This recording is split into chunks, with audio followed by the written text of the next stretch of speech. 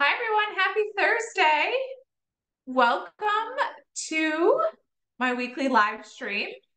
So I'm really excited about today's live stream because understanding conventional versus FHA is so important. So some of these weekly live streams, we get a ton of people. I feel like a lot of agents want to know about leads. But this is actually a really important live stream to really understand FHA and Fannie Mae, or conventional. So I'm going to share some flow charts. I like to make this as interactive as possible. So I would love to answer any questions that you have if they're pertaining to FHA or conventional or just really anything that we've discussed over the last several months. Happy to answer those. So I'm going to share my screen and we are going to get started. If you are watching live inside of our group, welcome. I do see some people watching live. If you have questions, you can certainly post it in the comments as well. And I'm going to do my best to go back and see if there's any comments. Sometimes I forget. So if I do, I will be sure to respond after the live stream. All righty.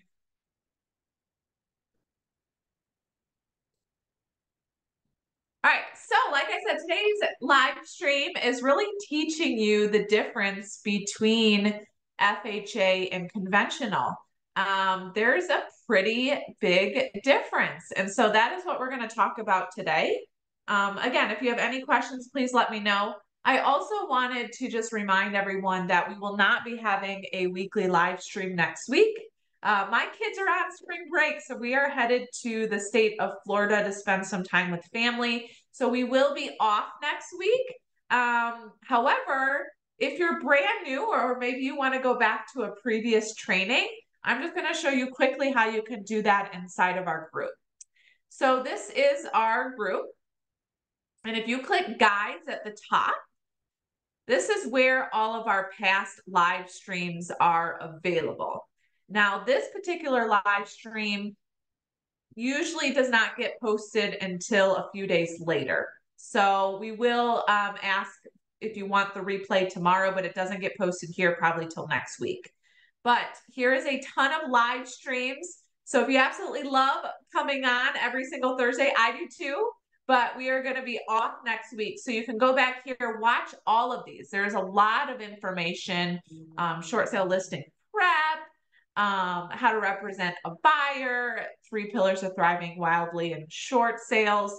So it goes all the way back to August. So if you're looking for some training, certainly go to our guide section and find that for next week. We will be back 2 weeks from now. All right, let's go ahead and start talking about what is the difference. So let's take a look at the conventional short sale flow chart. So for this particular case, I am going to use a Fannie Mae, okay? So we're gonna take a look at Fannie Mae versus FHA, okay? So here's the Fannie Mae flow chart. So when you get a call from someone, what is their plans? What do they want to do? And so if they really want to keep the property, I do feel like right now a lot of people are in denial. The banks have been bailing them out and postponing these auctions and forbearance here and there. Well, something has to give. And so if you're watching this and you're interested in the niche of distressed sales, do something about it now. So when the market does shift, you will be ready to also shift your business. So Fannie Mae, if they want to keep their home, now inside of my coaching community, we don't handle loan mods. However, you can walk the seller through how that works. And so if a seller does want to keep their property, here's the steps to complete the loan mod. You do want to let them know that there's a lot of companies out there that will say they can do these loan mods. They take their money and they run. So just let them know that they can do the loan mod on their own. Okay, it's a lot of follow-up and a lot on their end, but they can technically do that. If they go and start paying companies, they really, really have to do their due diligence. I don't know how many times I've gotten calls from sellers that they try to do the loan mod, someone ran off with their money, and now they're stuck and their only option is to short sale or sell. I am getting a lot more short sales now versus the equity sales that we've talked about in the past. So how would they do that? They're going to call their bank. They're going to ask for the loan mod packet. So FYI, the loan mod packet is typically the same as the short sale packet. There's just different questions that they would have to respond to. Once they complete all that and encourage them to carefully read through that, they will fill out that packet and they'll fax or email it. Now they have to follow up with the bank. Follow up is key here, okay? And so, the bank's going to say, oh, I didn't get this or I didn't get that. And they have to continue to send that until the packet is complete. They're either going to get approved for the loan mod or they're going to get denied. If they are approved, then they'll start the trial payments, okay? Here's the thing with that. I would still stay in touch with these people. Why? Well, they fell on hard times for whatever reason it may be. A lot of times they can't even complete the trial payments. So stay in touch with them. If the loan mod was denied, then they can proceed immediately with the short sale, or sometimes they will try again because they are still in denial, okay? It is important to know that the bank is not going to forgive that amount though, okay? So that gets really tricky when it comes to FHA. If they don't want to keep the property, then they can list the property with a short sale specialist, expert, or someone who understands the ins and outs of a distressed situation. Once you receive an offer, so with Fannie Mae, if you've been with me for a while, you know that I absolutely love Fannie Mae short sales, okay?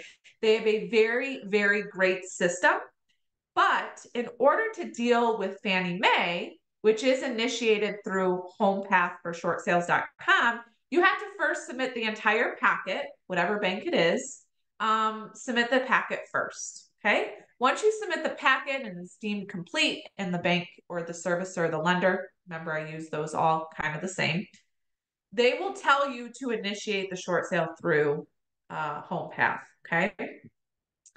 Then the appraisal is done. A lot of times a BPO is done as well. And then you're going to you're going to negotiate directly with Fannie Mae. That is why I love Fannie Mae's system. It is a fairly quick process and you're going directly to the investor. It's not you and the servicer and then the investor, okay? So there's like really no middle person. Yeah, you have to submit all of that stuff to the bank up front, but it is a pretty quick process. Fannie Mae is the one that's going to send you counters. Fannie Mae is going to be the one that approves it. Once it's approved, they'll send you an email, and then you'll go back to the servicer, and the servicer is the one that will issue the actual approval letter, and then you can proceed with closing. So pretty simple, I would say, when it comes to conventional. Any questions on the conventional process? Because I do want to spend a little bit more time on FHA, given that it is a very complicated process. Any questions on conventional short sales or what I just covered?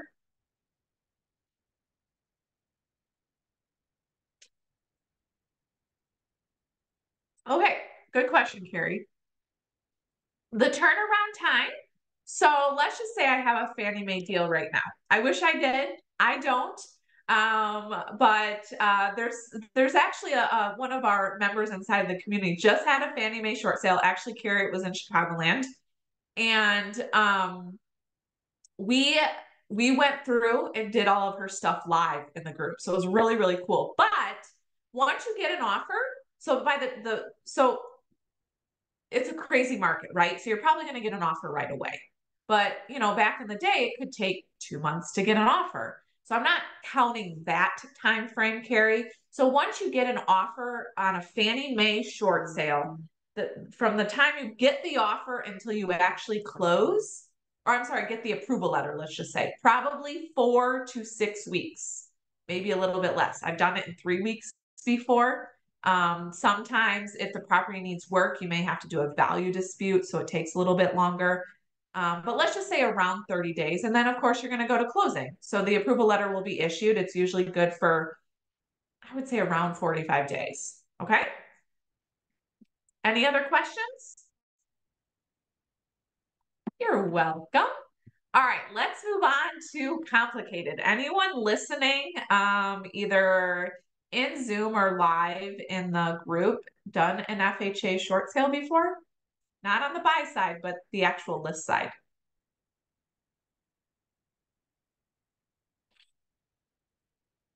I'm going to take that as no, and that is okay. So let's take a look at, so we're going to move on to the FHA flow chart. So FHA, I don't love FHA short sales, but I am here to help anyone through this process, okay? My heart is really like just wanting to help everyone. So Trish, yes, back in 2008, 2009. So I would say not much has changed. It can be a very lengthy process, 3 to 6 months, give or take, maybe a little bit longer. But let's talk about FHA. So there is a lot going on in this flow chart. So I'm just going to highlight because obviously we don't have all day to talk about FHA.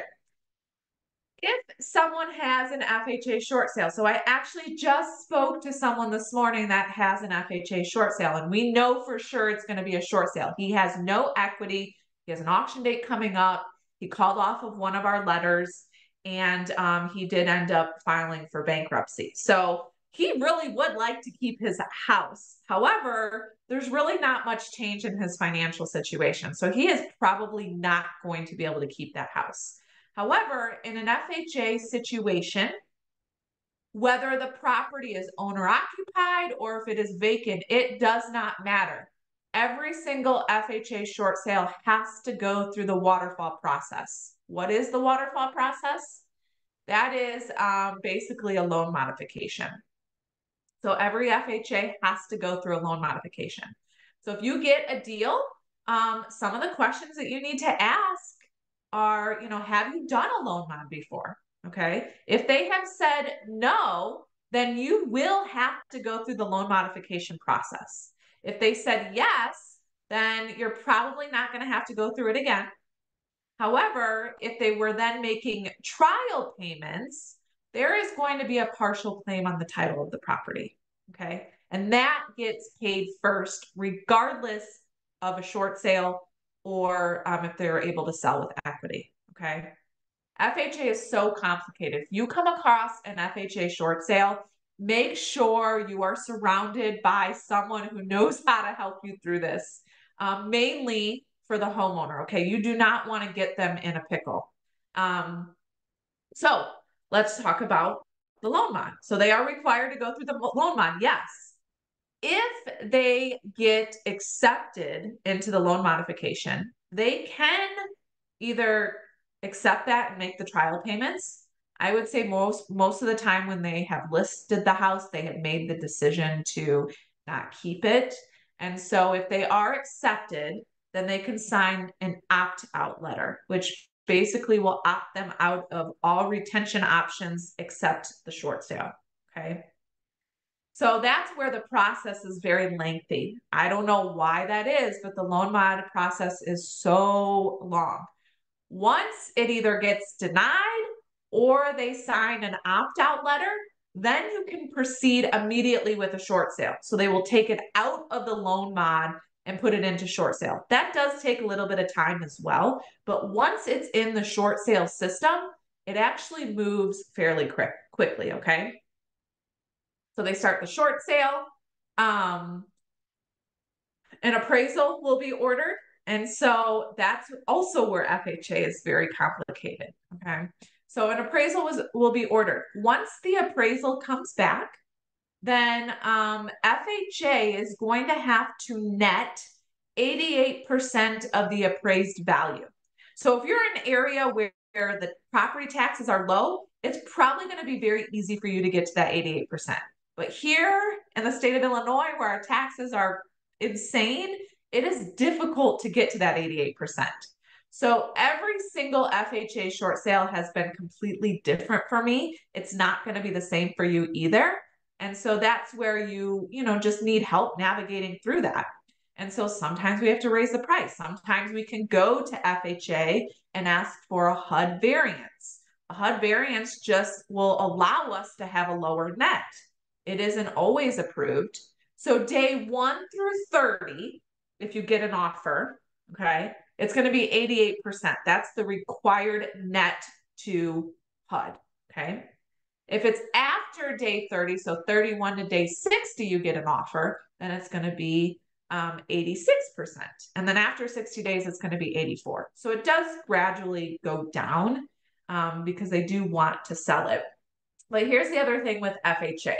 There's actually 2 parts of the approval process. So once that appraisal comes back, then the bank, the servicer, whoever it is, will issue an ATP, okay?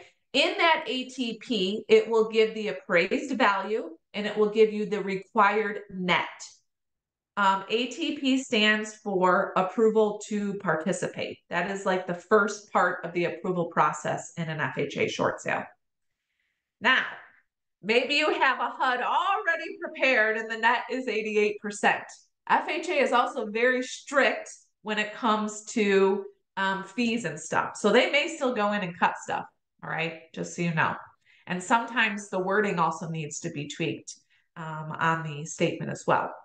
Once you provide them with a statement meeting that net requirement and you go through and the fees are all okay, then the bank will issue the actual approval letter, okay? So a lot of agents mistake the ATP for the approval letter. No, that is not right, okay? The ATP just basically says, yes, Mr. and Mrs. Seller have been accepted into the short sale program, but you have to get an offer before this date. It's usually about 4 months, and it needs to meet this net requirement, okay? Once you submit the contract with the offer and the statement reflecting all of those numbers, then they will go and they will issue the approval letter. So once the process in FHA goes to short sale, it is pretty quick. let's just say within a month. I've done it before in like a week. But again, you have to be the one following up with the bank. Follow up is so key. And then after you get the approval letter, that's where you would then proceed with closing. So I would say, like I said, it's around 45 days or so. So as you can see, FHA is very, very complicated. I probably just confused a lot of you guys, but what questions do you have regarding FHA, whether it's about the approval process, the loan mod, anything? I'm just going to check the live feed as well.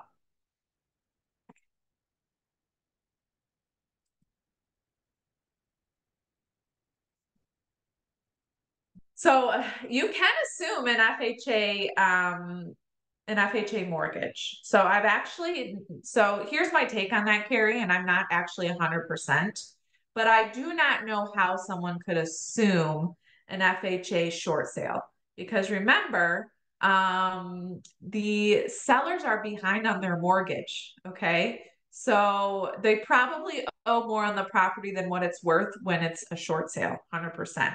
So why is a buyer going to come in, even though if the interest rate is low, and pay a ridiculous amount for the house? So just to give you a quick example, I got a call. This was not the one that I just told you about. A call from a letter, and they haven't made a payment. It's been going on in the state of Illinois. It goes through the court system. It is very slow. They haven't made a payment in years. Okay, and they probably owe more, about 200,000 more than what the property is actually worth because of all the fees and all that. So I believe a buyer would have to come in and assume the whole thing. Yeah, the interest rate is probably low for them, but I don't think that would be a very good business decision for a buyer. So I don't think doing an assumable FHA is going to be possible. Maybe if they're like they do have equity, that could be. So Carrie, if you come across that, I would love to help navigate through that situation. Are you an agent preparing the HUD or the attorney? So some states, so a lot of people in our group are attorney states.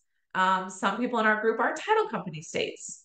So we have templates inside of our coaching community for the entire short sale process. And one of those templates is having the title company or the attorney prepare the statement. I do not prepare that on my end, mostly because I don't know the fees for the title company. I don't calculate the tax prorations, none of that. So our template, Denise, gets prepared by my transaction coordinator, and she sends it out to our attorney. The attorney pulls title, and then we review the title. They prepare the statement, and then we review the statement to make sure it's all good before we submit it. If you are a title company state, it's done the same way, except instead of sending the template to the attorney, it's going to be sent to the title company. So very, very good questions.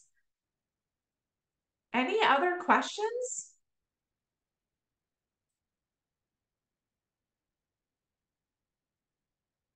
Okay, so I'm going to touch briefly. So we just wrapped up Unlock Your County. And so we have a lot of counties that are actually closed. A lot of them are still available, okay? And so I would love to schedule a time to meet with you one-on-one to see if your counties are available. We have a lot of great stuff coming up in our coaching community. So on Mondays right now, we are going through all of the modules that I have created. So the whole idea behind this community is to eventually provide referrals for all of us, but really mirror what I have done here to be successful. And so we talked a little bit about the leads that I'm getting. They're coming from our letters. And so on Mondays, I'm just going to go to the group real quick. On Mondays, we have our module series training. So basically that means we are going through gradually, slowly, all of the modules that I've created inside of our Kajabi system. That special series training has been going on since mid-January, and it will continue until we get through all 18 modules. On Tuesdays, we just completed this week all of our marketing and advertising series training. So what was that? Everything we're using. So all the stuff that I put out in the community, I have tested. I have had success. I have closed deals. So I want to ensure that you guys have the success that I do. Because we just finished that series, starting the week of March 25th, we are then going to start a new series on Tuesday, and that is going to be automation and delegation. How can you really take your business and figure out what you can automate, what you can delegate in order to thrive more, especially with the market shift coming? On Wednesdays, it is all about building the attorney relationships. We now have 2 books inside of the community: The Ultimate Guide to Selling Your Home as a Short Sale and Ideas to Avoid Foreclosure. So how do you take those books and step by step build relationships with specific attorneys? So it sets you up for long-term success. That is my number 1 lead source. My number 2 has been the letters. And then on Thursdays, we're getting ready to get on another training, is our Back to Basics series training. So today is all about pricing a short sale and learning more about the BPO and appraisal. So that series is almost coming to an end as well. But I just wanted to show you how wonderful our community is. So Mickey is very pumped. She's been very consistent. So if you think you can come on and just send a letter here or there, not going to happen. But she is getting several calls from her letters, and she reached out to someone who got her emails and her letters from our campaigns, and she's able to list both of their houses and they have equity. So if you're looking to spread your wings a little bit and figure out what your next step is when it comes to the shift in the market, now is the time. So I'm going to post a link where you guys can schedule a time to meet with me one-on-one. Inside of that, we do ask for counties. And so we obviously want to meet with people that the counties are available. So if your county is not available, we will put you on a wait list. Alrighty. There is the link to meet with me one-on-one. Now, I am gone next week. So next week is blocked out. I did open up a couple of times over the weekend. Otherwise, you can schedule after my return. All right. Are there any other questions?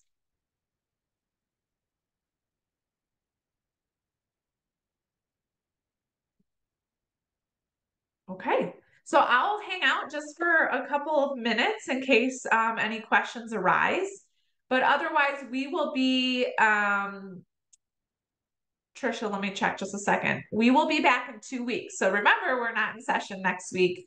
2 weeks from now, we will be back. So I think I do only 2 weeks out, because if you schedule and you either are late, meaning 5 minutes past, or don't show up, I do not reschedule. So time to me, and I talk about a lot of that inside of my community, is very, very precious. And it's a no. So if you don't show up or you're late, it's a no for me. I go 2 weeks out, so I could go 3 weeks, Trisha. Let me just edit that real quick. And then you should be able to schedule. Oops. We'll do 21 days out. How's that? And you do get reminders through Calendly. So just make sure you put it on your calendar. I'm a super organized person. I communicate. If you love communication, you absolutely will love everything that we're doing. So that should work now. Trisha, any other questions? So if you're just joining us, usually our weekly live stream is 30, 40 minutes of a really great training. We record everything. So the replay is typically available the next day. It doesn't go into our guide section though until a few days later. So you can be on the lookout for the replay posts tomorrow. Otherwise, I did post, I have visitors this weekend, and then following week is my kids. Yeah, that's great. I know a lot of people are on spring break that last week. I don't know why we have spring break early this week. So yeah, I did do 3 weeks out. So feel free to check out the times and stuff for that. Otherwise, feel free to message me or email me. My email I'll put in the chat as well if you don't have it. Otherwise, I look forward to speaking to everyone, and I will see everyone in 2 weeks from today. And again, I'll just hang out for a few minutes in case there's any additional questions. Otherwise, thanks and have a blessed afternoon. Hey Heather, I'm trying to find your calendar on Facebook, but I'm on my app. How do I find Oh, that? you mean my Calendly? Yes. Okay, so I just posted the link. Well, you're on your phone. Let me Right. send you, I'll send it to you through Messenger. Okay, thank you. Yeah. You are very welcome. If anyone else needs it and can't see it in the chat, just let me know. Yep, I just got it. Okay, good. Thank you. You're welcome, Carrie. And I can watch them videos at any time. Like I can watch a couple a day to get caught up. Yeah, so I'm encouraging everyone to go under the guide section and just watch all of it. There, everything is recorded. It's all right there. It is labeled accordingly. So as you scroll through, Carrie, you can figure out, oh, I really want to watch this one about the book or this one about the letters or whatever it may be. So, yep, it's all labeled there. And they're all in order of what, like the way we should do them. Well, I kind of just pick and choose, depending on what we're doing in the coaching community. So that's super step by step. Um, so we have our live trainings Monday through Thursday. So that's super step by step. Here inside of this group with the weekly live stream, I really just pick my live streams kind of based off of questions I've gotten. So, for example, one of the videos is how to best represent buyers in a short sale situation. Inside of our coaching community, we don't really deal with buyers. It's more like, how do you take on a ton of distressed sale listings? But someone was asking about that. So I said, yeah, let me do a training on that. So it really just depends on what's going on. I will base the live stream off of that. And so the other group, you can watch this as well. Yeah, so the Thrive in Real Estate as a Short Sale Expert is my free group. And so I do come on every single Thursday and I have this weekly live stream. I do that mainly because I want people to get to know who I am, get to know who Blueprint Short Sales is, and really see if the niche of distressed sales would be a fit for them. If you're in the coaching community, then you absolutely can still attend these events. But I always say it's not necessary because there's so much support and training inside of that. And you really have to focus on the consistency and the organization inside of that group. But you still have access to this. But you'll see once we chat. If you're in the coaching community, I will take you off of the emails for this one because we really want you to focus on getting your business up and running, like mirroring what I have done. Great. Thank you. And have a great vacation. Oh, thank you. I will talk to you soon. Great. Thanks. Denise, the flowcharts are available. We have them not here in this group, unfortunately. I'm sorry.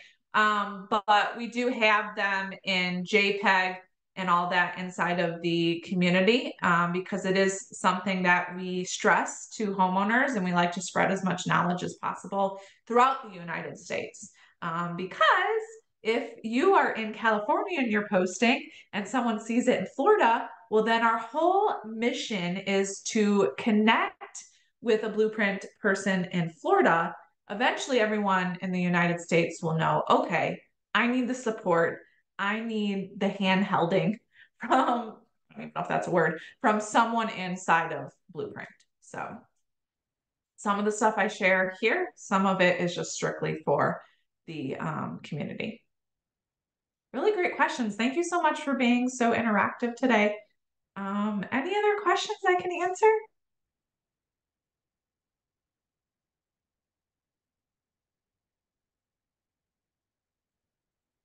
All right.